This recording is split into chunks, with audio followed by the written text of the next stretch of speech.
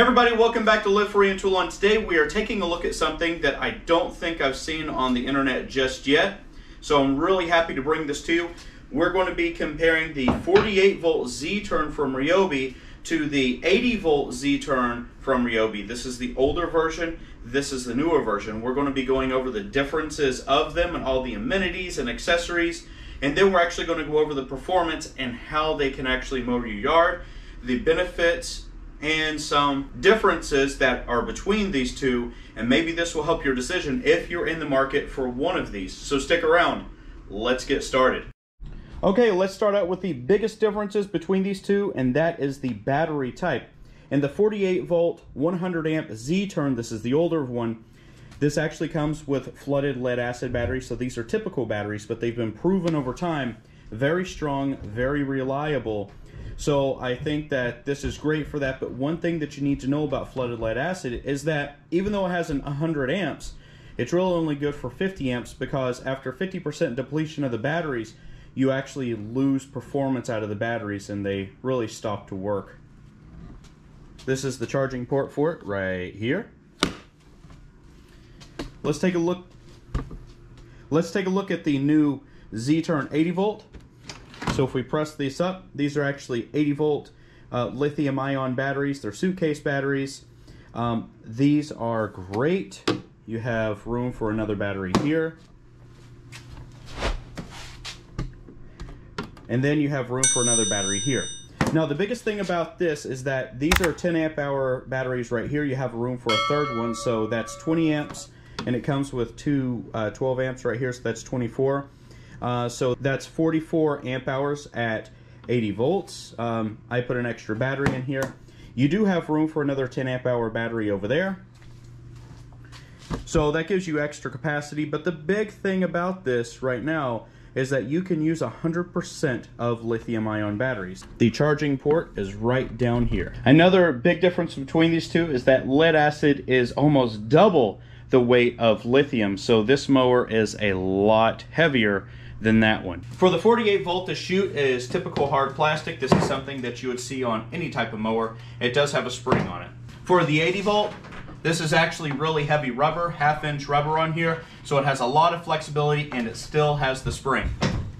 The 48 volt has a very rigid seat. There is no suspension. The 80 volt actually has a seat that has suspension under it, and the suspension is adjustable here depending on how comfortable you are. They both can go back and forth depending on how tall you are or what your comfort level is.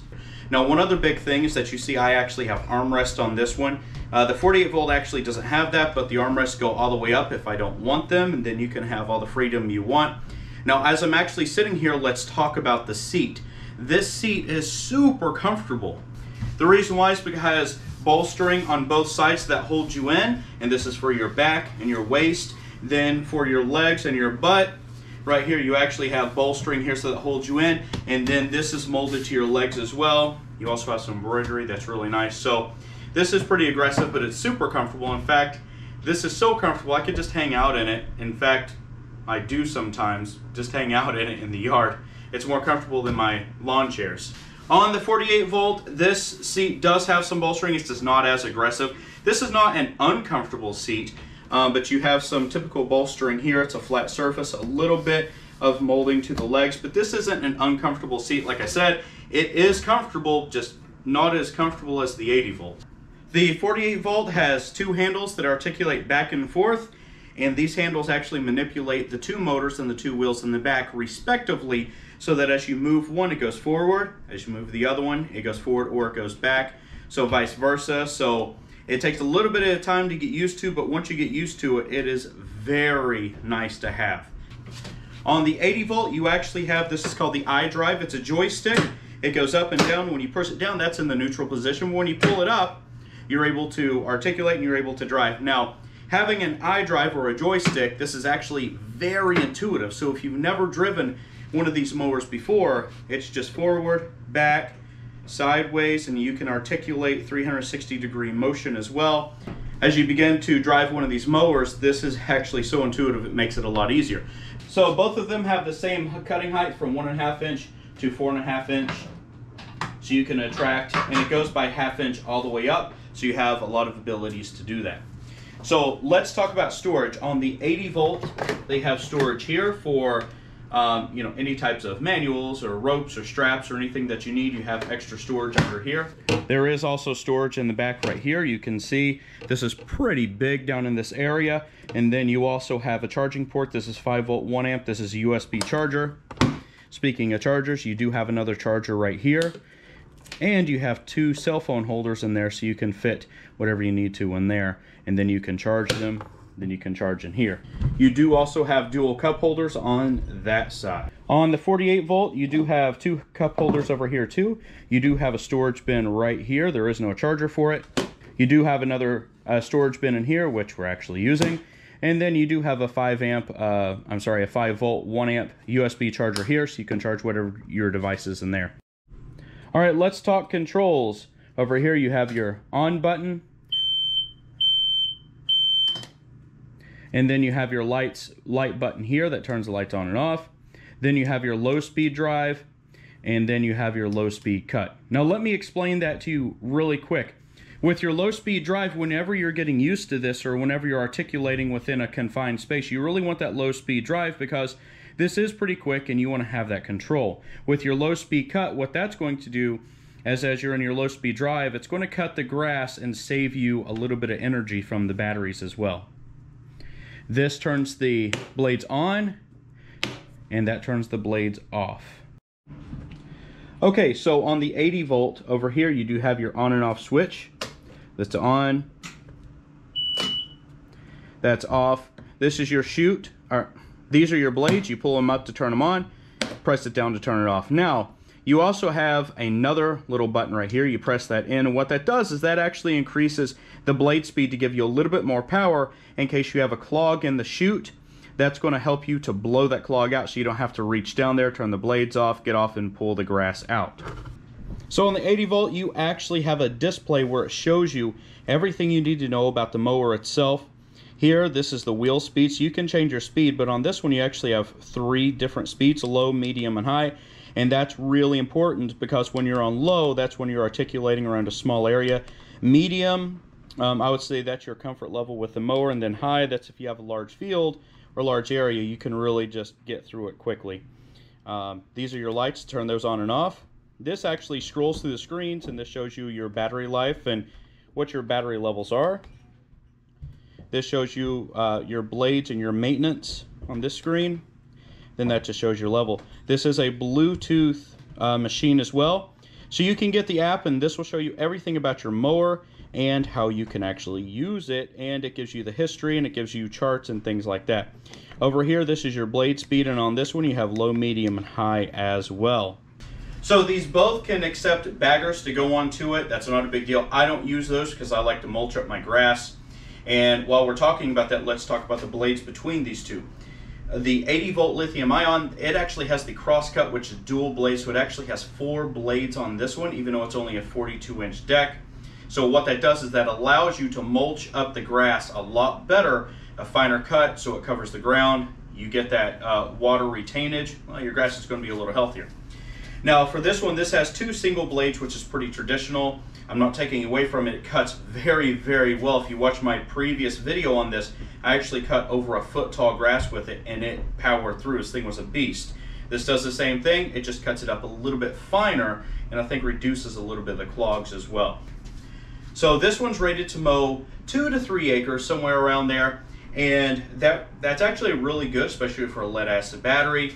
Now this one is rated to mow 3 to 4 acres because of the lithium ion and the amount of capacity power that you're able to pull out of the batteries. Now this one can go up to 4 acres as long as you add more batteries. Now that is a big point. If you want to change these batteries out, it's a big process compared to changing batteries here. This is a very simple click and pull type of change battery. This is your undoing cables. You have to pull them out. You have to take the seat all the way forward. It's a big process. So how do we charge the units? This is for the 80 volt charger. This is a 14 amp charger at 120 volts. This is kind of like an electric car. You have a whip, you have a plug onto it. This will charge the unit up within 3 hours, and that's all the battery. So that's awesome. This is a super duper charger, not just a supercharger. This is all aluminum inside of here, and these are all of your radiators or fins that keeps it cool because it does pull a lot of power and it charges it really quickly. So that's really nice. This is the charger for their 48 volt. This has a whip on it as well, and you're able to plug it in. Now, this one charges at 7.5 amps at 120 volts, so it does charge slower. Now, one of the big things about this is that you need to leave this on charge when you're not using it, because they always want to keep it charged because it does take a lot longer to charge. In fact, I just charge it overnight, so it's 100%, whereas the other one I can charge it in 3 hours. So that is a pretty big difference. The lead acid, which is the 48 volt, takes a lot longer, and you don't have the capability of charging it in a quick time frame. So what I found whenever we drive and we articulate between the iDrive and between the two handles is that whenever we're driving with the two handles, when you're going around a really tight radius, that you actually do have a little bit more control because you can articulate both wheels back and forth as you see fit.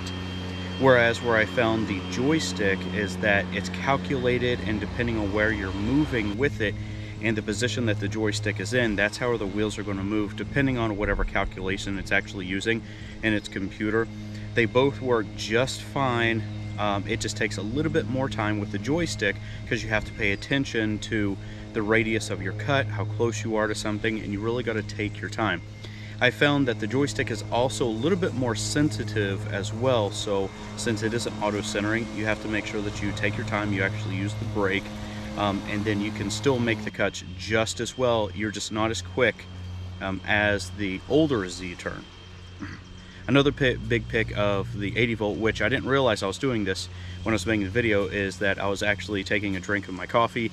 So you only have to use one hand, so you're able to kind of multitask, take a drink. You don't a perk that I've talked about in previous videos, but I didn't realize I was doing it in this one. But you know, it's pretty funny. All right, let's do a race. We're going to get them up to top speed, and let's see which one is actually faster. Now, the old 48 volt is rated at 7 miles an hour, and the new 80 volt is rated at 8 miles an hour. But practical, let's see who wins.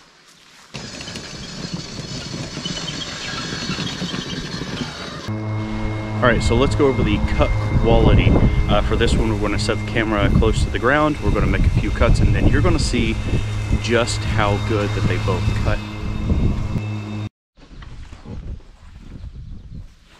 Okay, so this is the center line. This is where I put both of the front wheels, and I shot both the grass off to each side so they're opposite, so you can just see how good the cuts are. So let's dive in here real quick. So whenever I look at the grass, you can see this is the same height, so we had them at the same height. You see this did miss some. I think that's due to some of that double cut that you have. Over here it's a lot more uniform, it's a lot more clean. Both of the mowing looks just fine. However, just like I said before, with that double cut, you do have a little bit more even cut because you have twice as many cuts going to the grass. This doesn't look bad. This is pretty normal, but you may have to double cut this depending on how thick the grass is. But all right, so people have asked me, how does this actually handle on hills?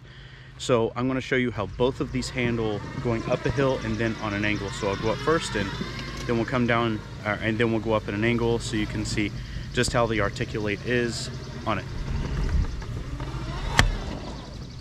As you can see, they both handle really well, and that's because the super low center of gravity that they have, the batteries sit right in the middle, the motors sit on the ground, so there really isn't too many traction issues. That's not to say if you get on a really steep slope at an angle, you're not going to have some, but that's any mower.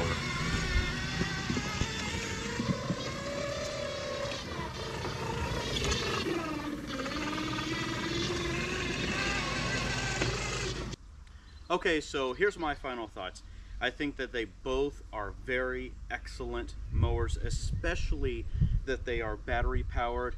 I believe that the 80 volt though has really edged out the 48 volt. One, because of the lithium ion batteries, the runtime, the capabilities, the interchangeable of the batteries. I think also when we talk about the drive systems or how you're able to manipulate the mower, the traditional Z-turn with the two handles, I think the controllability is just a little bit better after you get used to it, and it becomes second nature to you. I think that the iDrive is way more intuitive than than the two handles. I mean, way more intuitive. I know people that won't even drive these just because of the articulation, and the manipulation's a little bit harder. The build quality on both of these are absolutely amazing. The welds are all great, the stamped steel, the decks, everything is good. Now, the 80 volt, now that it has, you know, the flexibility, they've taken cues from the industry, they've done a lot of research on it, they've made it better. They did a lot of research on this one too, but I think this one's a little better. Technology wise, it has to go to the 80 volt because the fact that you can connect to a phone, the Bluetooth, the trending, everything that you can do with this is awesome. But just as a in general workhorse, this one is awesome as well. I mean, they're both awesome mowers. I keep saying that, but I mean, it is true. My wife actually likes this one a lot better. She uses it every single day in our garden. She's always pulling the wagon around. She's always taking everything with her. Now, here's one big thing that probably people don't realize about these mowers. My wife is 8.5 months pregnant right now. So whenever she folds the bars over, they actually hit her belly, so she has to scoot all the way back, but she's only 5'5", so that really pushes her a little bit further back than what she feels is comfortable, but she still likes using this one just because she's mastered the controls. So whereas this mower, there is no problem in front of you, there is no obstructions that you're going to be able to hit. You can take your coffee as well, you can drink your coffee or your drink, your cold, whatever. And you don't have to try and manipulate both handles with one hand. So I think in that regard, this is also a lot better mower.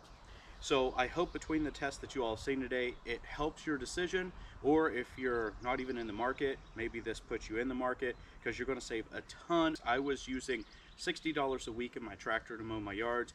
Ever since I got these mowers, well, I'm spending no money on gas. I try to solar charge these as well, but that's kind of hard. I still have to plug them in.